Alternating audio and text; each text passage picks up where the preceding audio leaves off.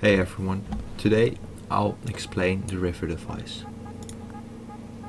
The device is originally named as Create Water and can be found in Worldmachine 3.0.26 and higher versions.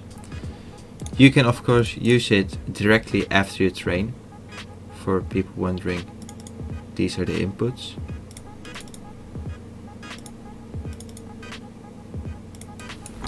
If you use them directly after train, it will come out like this. Big lakes, some tiny streams of water. Not very nice. We can display the water onto the train with the output scene view with the water symbol. We have to select the train of the create water, a texture input and the water input. Then on the left we can display the water over here. Same goes with the guide level, which often is used as a C. By pressing it and higher, making it higher, you can see the C. We will be focusing on scene water. The guide level and scene water do not cooperate, so in the scene view you cannot see the guide level. Without doing anything, this is our result of the Create Water device. This is not optimal since a lot of small dots appear on the map.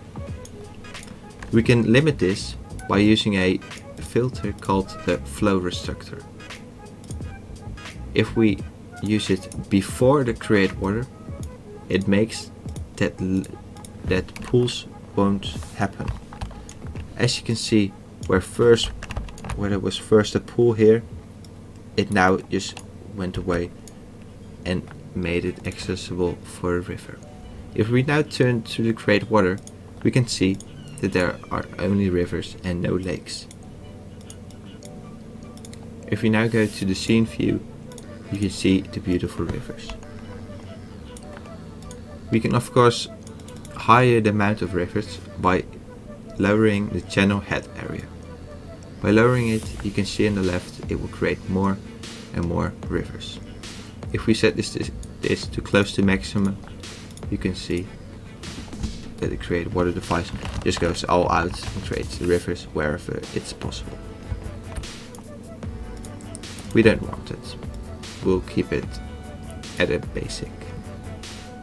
For the minimum water depth it will create, if we delete this, you can see that the Create Water will create small streams.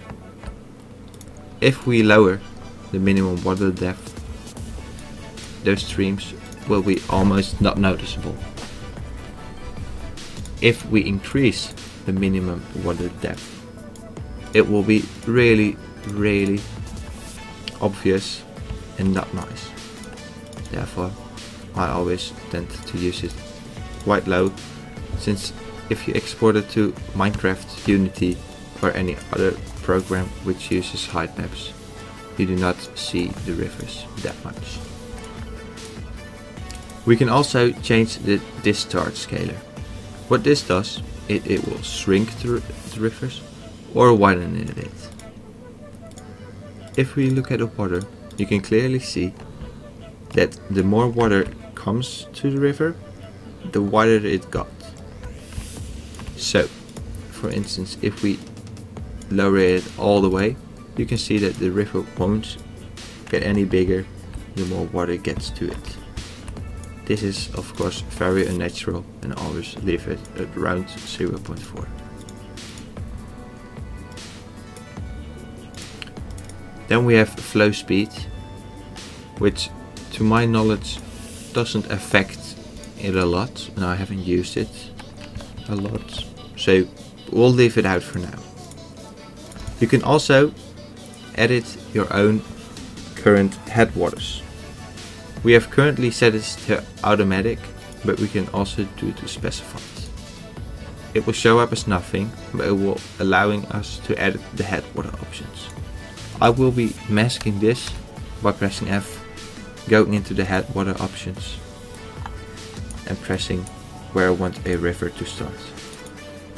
There, here and here.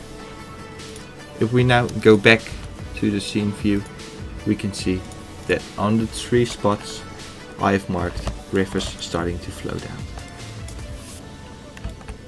I hope that I clarified everything about the create water device, and if you have any questions, just leave them in the comments. I hope to see you next time. Ciao!